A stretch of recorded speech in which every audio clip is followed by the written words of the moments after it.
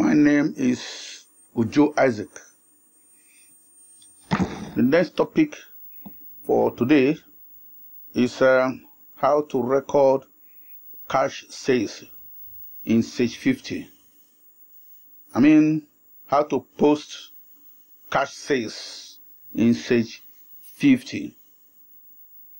If you are a trading or a distribution company and there is a customer before you who wants to pay with cash, that is, he doesn't want to pay with check or any other means of transfer, he wants to pay with cash. How do you record it here in Sage 50? In the local palace, it is called cash and carry. So how do you record it in Sage 50? This is what we want to look at now. We have opened Sage 50. This is Sage 50. This is the dashboard of Sage 50. So if we want to have Sage 50 and also post the cash sales, this is what we do. Let's go to the case study. Let's follow this step. This is cash sales. Look at it. Posting of cash sales is the topic. The date. On the 18th of January 2021, csash Nigeria Limited bought the following items with cash, with invoice number 0006, ROCT number 0010. That is the receipt number now. These are the quantity. These are the quantity. The selling price.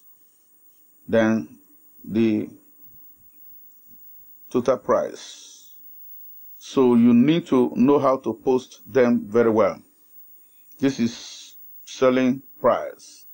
These are the items. These are the items. It's a desktop, HP desktop, and Dell laptop. So let's go to Sage 50. I've opened Sage 50 again. We go to task.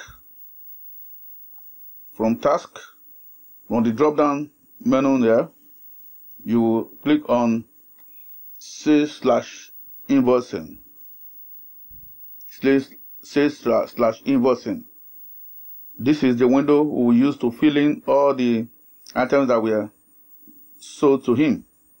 Okay, so we click on the mirror here. From the mirror, the drop down, you look for the name. So what is the name? Let me check the case study.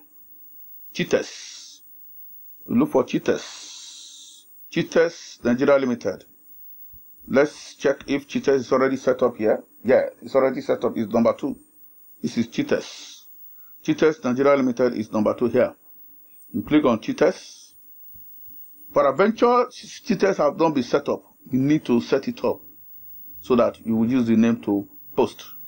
So if you want to set up the customer name from this sales window, what you do, you click on the mirror here, and from the drop down below you will see OK button, cancel button, find button, new button. This is the new button you will use. You click on new button, it will take you to the maintain menu, which is this.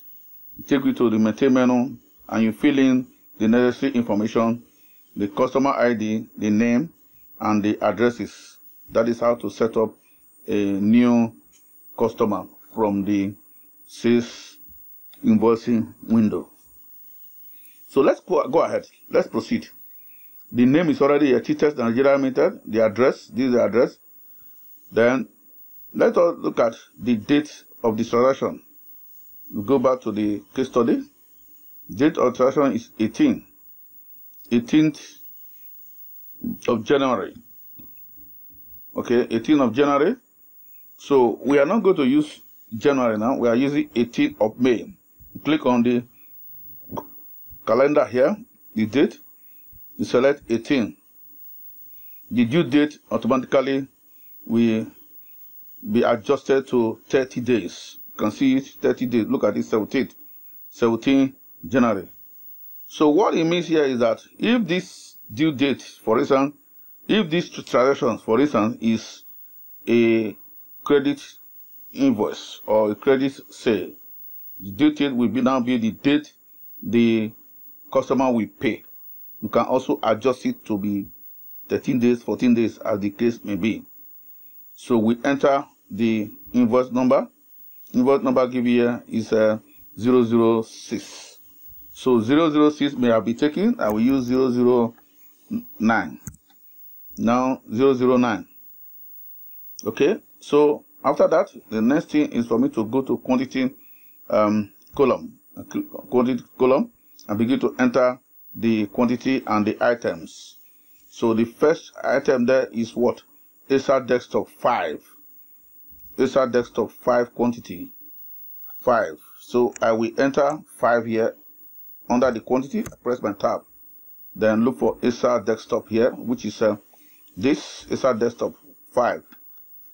The unit price will automatically display because you already set it up, and also the amount, the roll amount will display 150. The next one is HP desktop 7. HP desktop 7. Let's enter HP desktop 7 quantity, then HP desktop. If you click on the arrow here, you will see HP desktop here 7. 7 multiplied by the unit price which you have set up 37,000, you get 259,000. Okay, the next one is you press your tab key. Let's bring out the third row. Press the tab key to give third row. This is the third row where I will enter the quantity. So the case study reveals that the next one is Dell laptop. Okay, 6. Dell laptop 6. I will enter 6 quantity. Dell laptop. Look for Dell laptop here. Dell laptop is here. So I will select it. After I've done so, I will look at the total. So the total amount here, look at it, invoice total is 494,000. 494,000. That is total amount here. Which means this is the cash you are going to collect from this particular customer. Okay, so let's collect the money from this particular customer. What we have done is recording all the items on the invoice plane. This is the invoice now. We have recorded all the items that the customer is buying from us on the invoice plane. So what is remaining now is the record or the evidence of the cash that he paid. So what do? You look at this very blue color here, which is saying amount paid at sales. This very amount paid at sales is where we will receive the cash. When you click here, it will display the receipt aspect of it. I click on it now, amount paid at sales. You can see it displays receipt money, which is the receipt aspect of it. The receipt aspect of this particular transaction is what we are saying here. So we will complete the filling of the remaining boxes. The reference number ROCT, let's go to the case study, which is ROCT number 00010. Okay, so that may have been taken care of. So we use ROCT, where is receipt number 0020. For instance, okay, so the date, you can see that date was automatically picked from the invoice. That has been picked. Don't need for you to bother to change that. So the receipt amount must be the total amount here, the total net due. So if we post this very one, the invoice amount, the next due will disappear. It becomes 0. So let's do it. So we enter the amount here, 949,000. Press your tab key. So this is amount received. Then under the amount method of payment, you select cash. This is where you select cash. Okay, because it's a cash transaction, what you are going to do under the cash account, the cash account is the account you are using to receive the money. The ledger you set up to receive the money, these are the ledgers that you already set up as an accountant to record every transactions that happened in your organization. This is where you will post the transaction to. So we have 2 cash ledgers here. So which one are we going to use? We have petty cash ledger. We have cash on hand ledger. So in this case, which do you use? You use the cash on hand ledger, or the main cash, otherwise known as the main cash. So some accountants can call it main cash, cash on hand, cash at hand. But the most important thing is that this is the ledger that you have set up to warehouse all cash received in the office. All cash received in the office. By the time you do that, it will debit this account. This figure will debit this account that you are receiving. So you can see I've selected it. I've selected cash on hand. This is it. Then when I have done that, the next thing for me to do here is go to OK button. I will click on OK button. This one. I will click on OK button. If I click on OK button, the net due will disappear. Look at it. The net due is already disappeared. Look at it. 0 becomes 0. So instead of the net due to be here, 0, it now becomes amount paid as sales. This is how to record cash sales. So after you have done this, the next thing is for you to save or print. If you want to print, you click on print button. If you want to preview it, you click on the small drop down beside the print button and click on print preview. You can also email it. This is your email button. Then let's preview it. As usual, let's click on print preview. So we have selected the form. It's already here. That is this form number. That is invoice number 009 is here. Okay. So this is the invoice. Let's magnify it so that it will come out very bold and you will see it very well. Look at the AA and Sons. This is the name of your company. Then this is your invoice, and the invoice number is here and the date. Then B2 address, that is to say the customer. Then ship to, that is the customer's address where the goods is supposed to be shipped, assuming you are going to ship it. That is how Sage 50 does it.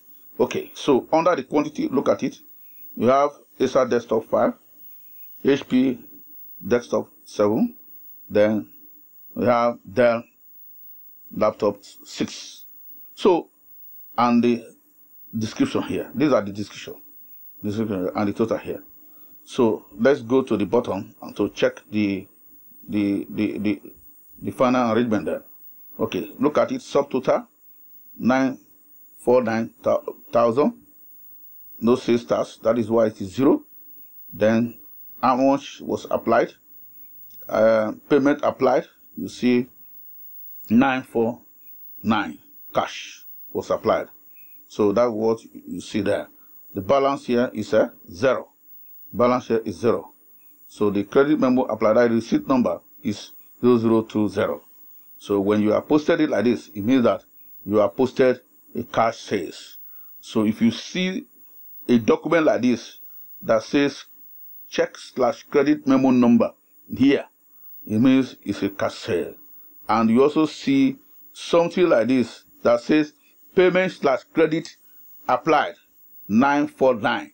Know that this is a cash sales and the balance is 00. So in addition to what I have said so far, cash sales is done for transactions that took place within that day, at that moment. I mean, point of sale. Not that you will post this transaction on invoice plane or invoice document like yesterday, and today this person is coming to pay. The customer is coming to pay today. You will now call up the invoice and enter amount paid as sales here. No, it is not allowed. It's forbidden in accounting and also in Sage 50. You don't do that. That system is done by going to the receipt and receive it against the invoice. Why am I saying this? Because with my experience in many companies, this is what they do. I mean, some accountant and cashier bookkeepers, they will post a transaction, a sales transaction like 2 weeks ago, and a customer is paying now or today. They will go to reports and open the invoice to the desktop and come to the amount paid as sales and use this receipt window to receive the money. It is because they are inexperienced in Sage 50. It is not allowed and it's not done like that. This is how to record a cash sales in Sage 50. Finally, after you have saved this amount paid as sales, look at it, this amount paid as sales. You know, I told you to save it by clicking OK. Then this very particular net due will be 0. So to crown it all and to finalize this posting, you must save this invoice part of it. You click on save. If you close without saving it, this document is not saved. This document is not saved. Please save it by clicking here finally, because every document in Sage 50 finally closes by saving it. You click on save. So this is how to record cash sales in Sage 50. I enjoy you to subscribe to our videos so that you will be getting videos from us anytime we load on the media or social media. Don't forget, subscribe to this video. Anytime we load on the social media, you will receive notification so that you begin to enjoy our updates. Thank you.